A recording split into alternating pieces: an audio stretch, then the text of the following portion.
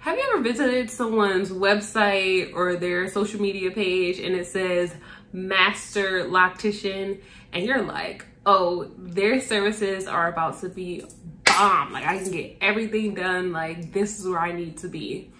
And you start, you know, scrolling through it, clicking on all the different pictures, and you're like, why are these parts not straight? Is that buildup I see?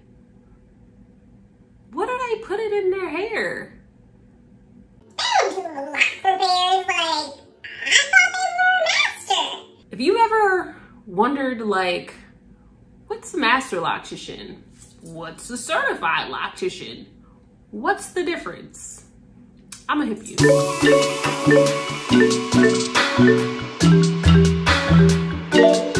Before we get into today's very controversial topic, I just want to take a moment for gratitude and just to thank you so much for watching my channel, subscribing to my channel. If you hit that, you know, subscribe button, I truly appreciate it. And if you've taken it a step further and joined my digital text club or my mailing list, or you've supported my business in any way, just thank you so much. Like, your support means the world to me. It does not go unnoticed.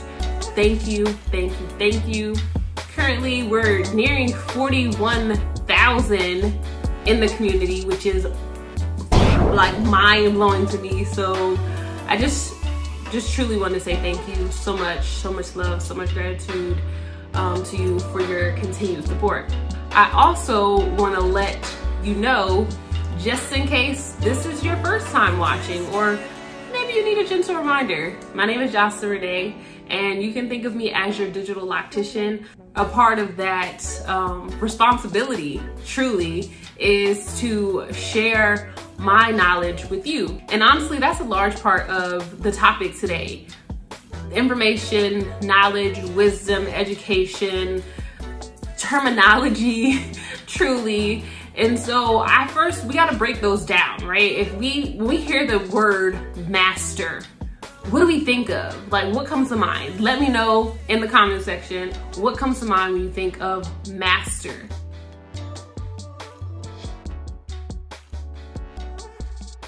Typically, a lot of times, a master of something, a master of a particular trade, is someone who has accumulated, I want to say it's like 10,000 hours or something like that. Like, once you've done something repeatedly for 10,000 hours, you can be considered a master. That's one definition of master. A master loctician, unlike a certified loctician, is oftentimes a self-proclaimed title, meaning, well, let me go back. Just to be a loctician, right? Because there's levels to this. To be a loctician, you could wake up tomorrow and say, you know what? Forget this job. Forget what I've been doing. I like locks. I'm gonna be a loctician. Wake up, start, you know, marketing yourself and say, hey, I'm now a loctician. I service people with locks. Come see me, come get twisted up. And, you know, people will come, right? There is a high demand for locticians right now. And like many before you, you will learn as you grow. But then you have the title of master loctician. In a lot of people's minds, I bet you, I haven't read your comments, haven't read the comments yet, but I bet you a lot of what is in that comment section for defining a master loctician is somebody who is skilled in all of the techniques, someone who's able to groom, style, repair, cultivate locks of all different textures. Like, you've mastered everything. You haven't, you know, having a space to learn anymore. You are just the master of all things. That's honestly a lot of what people think of or consider a master loctician. But going back to what we said in the beginning of the video, why are things looking a little crazy here? Like, what's going on?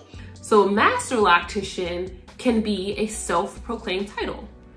You can be a loctician tomorrow and then say, you know what, I've been working for 2 years. I've serviced X number of clients. I am now a master. Or I'm a loctician.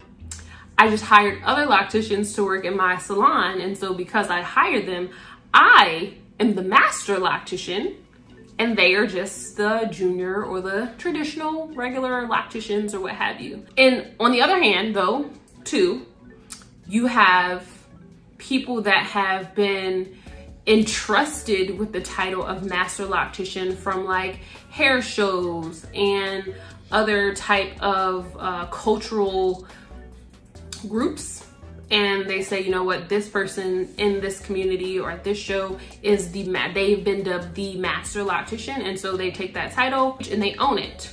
And so with that being said, it's important to do your due diligence with a master loctician. Now, going to the other side of the conversation, if you will, a certified loctician. A certified loctician is someone who, well, let me ask you first, before I get into it, what do you think a certified loctician is? Some things I would encourage you to think about are certified electricians, certified nurse, registered nurse, a certified dietitian.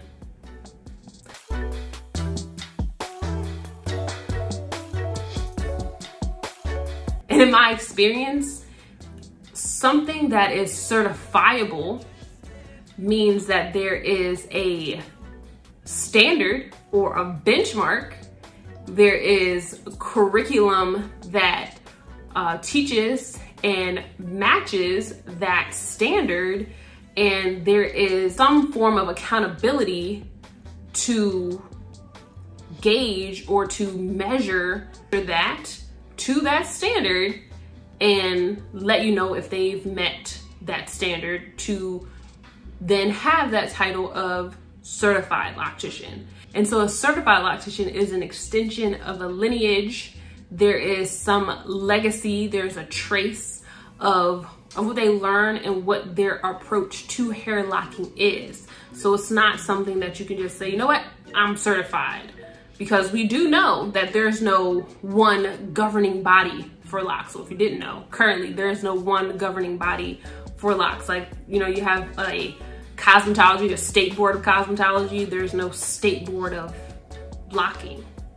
And because of that, for someone to become certified, they would need to be connected with somebody who has set a standard, developed a curriculum, created a way to measure the proficiency of that loctician or the skill set of that loctician, and then be able to certify that person's skills. If you are seeking a loctician, and we talked all about this in our live a couple weeks ago, I want to say, I'll tag that video in the description box, like what you need to be talking about, considering, thinking about when you're finding a loctician. One of those things, or one of those expectations that you want to set, or at least have in your mind, is the difference between a master loctician or a certified loctician, or someone who considers themselves a loctician, okay? Because again, there's no one governing body. Just because they say master does not mean they're able to do all things. Maybe they're the master of coils, which is why everybody that sits in a chair gets coils. Maybe they're the master of diamond parts, so everybody that comes to their chair gets diamond parts. Maybe they're master of styling. Like, you know, there's different strokes for different folks. Certified loctician, there's a philosophy, there's an approach behind it. And we've talked about the different philosophies and all those things. If you have any questions, drop those down below. And also, if you are seeking to become a certified loctician with a holistic focus or approach to locks, I invite you to visit the New Growth Academy, and you can enroll in the Multicultural Loctician Certification Training Program. And as always, I'm wishing you peace, love, and goodbye.